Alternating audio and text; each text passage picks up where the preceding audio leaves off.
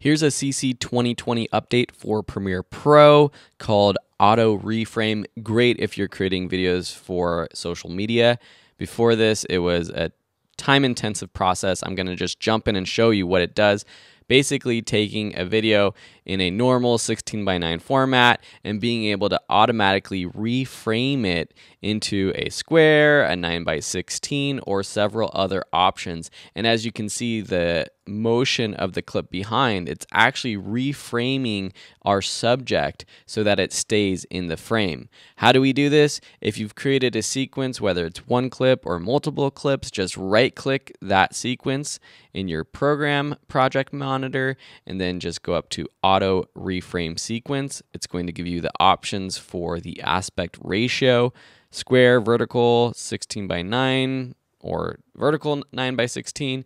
So say we want to make this good for our Instagram stories or Facebook stories or whatever purpose.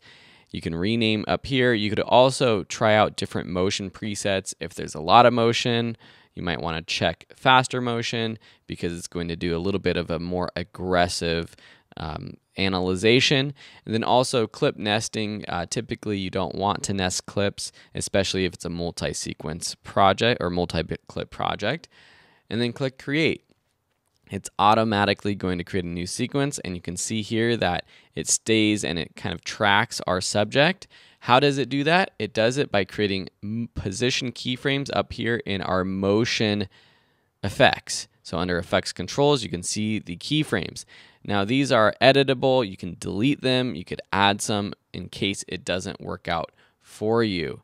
So that's pretty much how it works. You can see how it would work with multiple clips, and I added a title here. Now I have run into some issues, so some of these things will have to be edited after the fact. So this is the original, and then the 1:1, you can see there the mishap, but it reframes not only the title, but also the position of our person in the middle.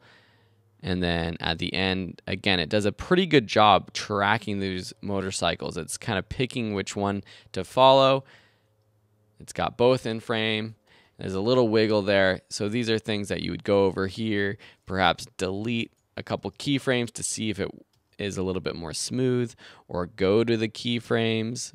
You can do that by these left or right buttons, and then moving the position left or right, or however you think it should be.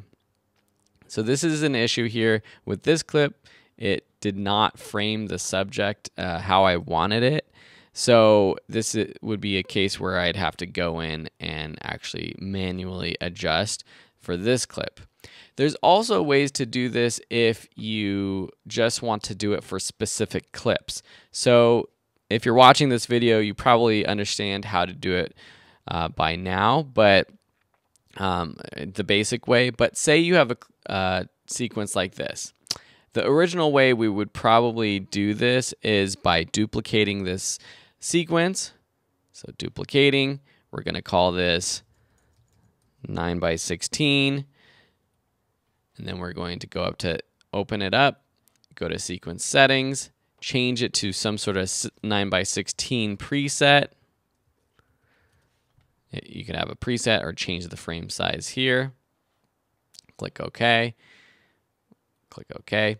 And now we have this sequence, and our video footage hasn't actually changed or adjusted at all. You can actually apply this as an effect to any specific clips that you want. So under Effects, under Video Effects, under Transform, or just by typing in Reframe up in the search bar, you can drag this onto one of your clips, or actually you have to drag it into the effects controls. Not sure why that might be a glitch with how it works right now, but by dragging it onto our clip, you can see that it automatically reframed this clip back here.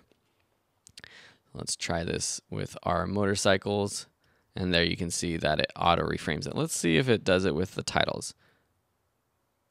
It does not do it with the titles. It doesn't move the titles like so. Let's try this one.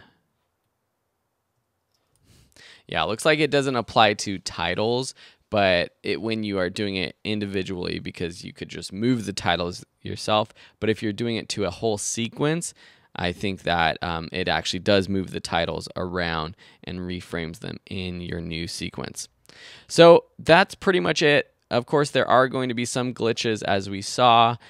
Right now, it's probably going to be improved, or there might just be things where, depending on the clip, depending on the motion, the complexity, that kind of thing, you might have to edit and adjust it manually yourself. If you have any questions, please let me know. I got these video clips from pixabay.com, free to use, commercially free videos for any of your projects. So if you're looking for footage to practice this with, check out pixabay.com. Thanks so much for watching, and I hope you enjoyed this update.